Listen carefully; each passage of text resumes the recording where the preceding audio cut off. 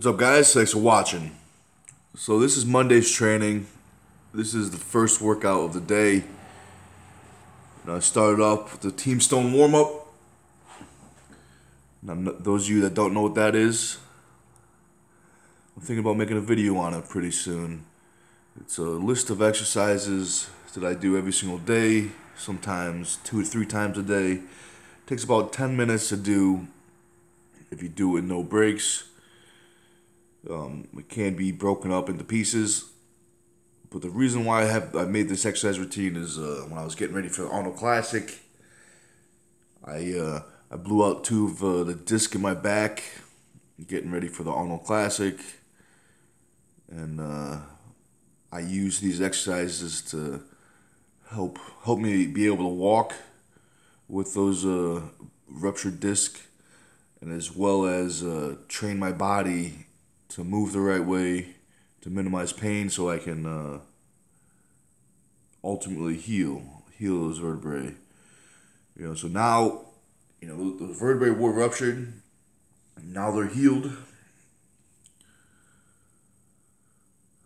So I think a lot of that is staying consistent on the exercises. I call it the Team Stone warm-up.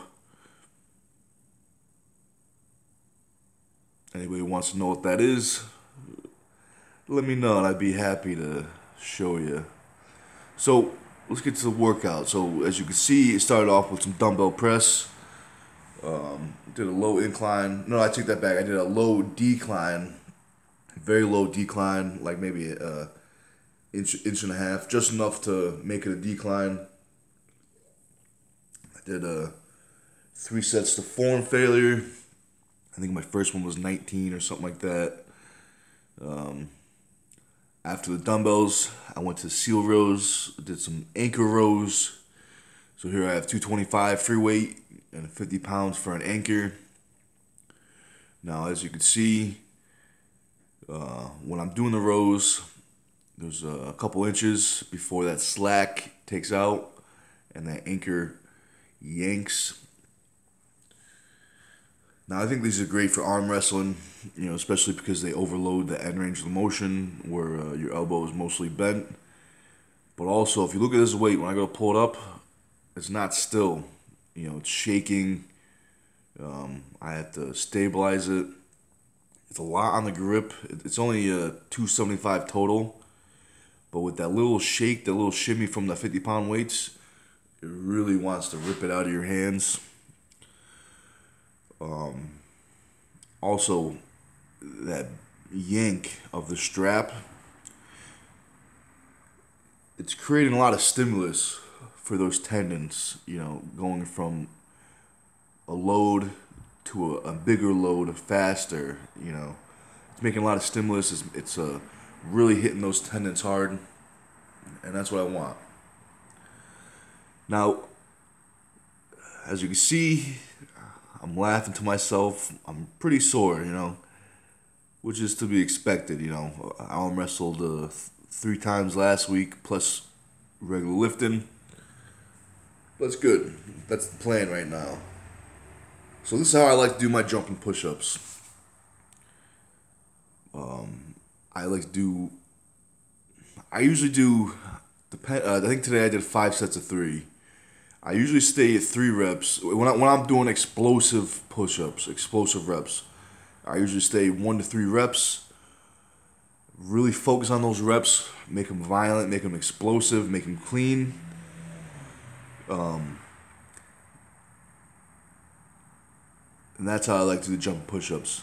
It's a lot of force on the elbows, a lot of force on the pecs, a lot of force on your hands because I got that little mat. It's not really doing anything, compared to the concrete. Now, these were fun in a messed up way. Arm wrestling style pull-ups. Now, anybody that says you're doing these wrong is 1, not an arm wrestler. 2, forgot to ask the most important question when training someone, or even trying to get a little more information about them. First off, is why is that person doing that exercise? Everybody should ask that person, why is that person doing that exercise? You don't know what they're training for. See, right now I'm an arm wrestler, so I do a bunch of this weird stuff. Right now I'm just twisting a towel. You know what I mean? I have a towel around my arm and I'm twisting it. Looks a little weird. But why am I doing that? It's because I'm an arm wrestler right now. And I need to be able to pronate my hand as more than the other guy. Well, that's good.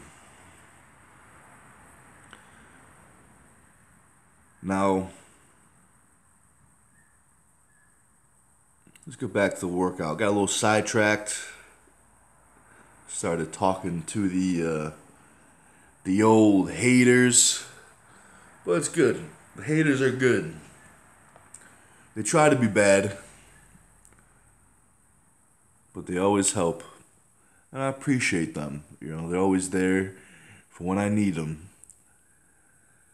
So, after those pronation curls,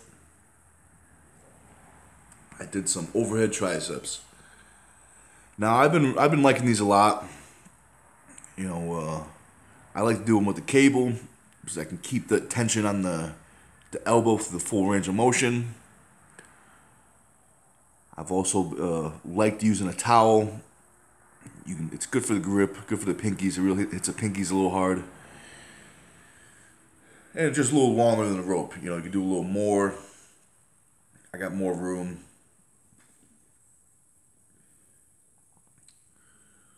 So I did 3 sets of max reps. So I think I did my first set with 70, then 90, then back to 70. So here I'm doing some face pulls.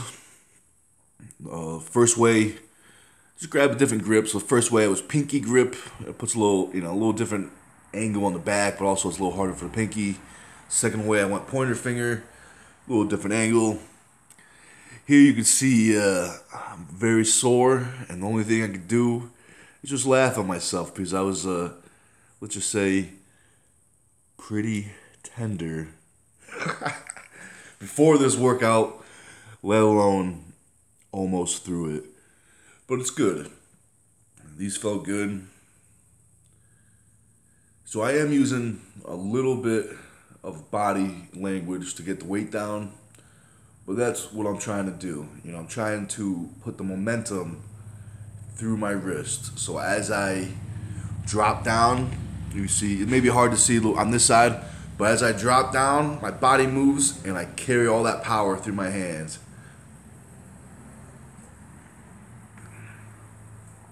Now what I'm doing is I have 3 sets of 20 reps each arm, trying to keep the break as minimal as possible. Right now my break is just long enough for me to stop crying. Which is too long. It's too long of a break.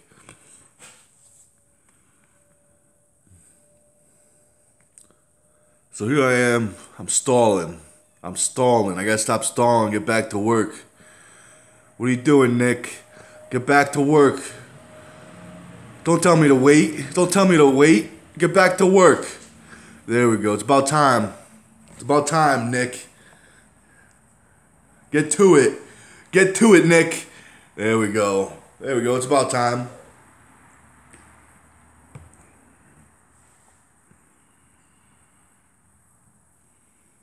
Good. I think I got one hand left because I think I started on the left. Make sure I got a little sweat in the hands. I dry it off. So I like this angle on the wrist curls, the high cable pulling in, because it kind of simulates the effect of crushing down on your opponent. You know, so when you kind of bend your wrist goes down, they get turned under.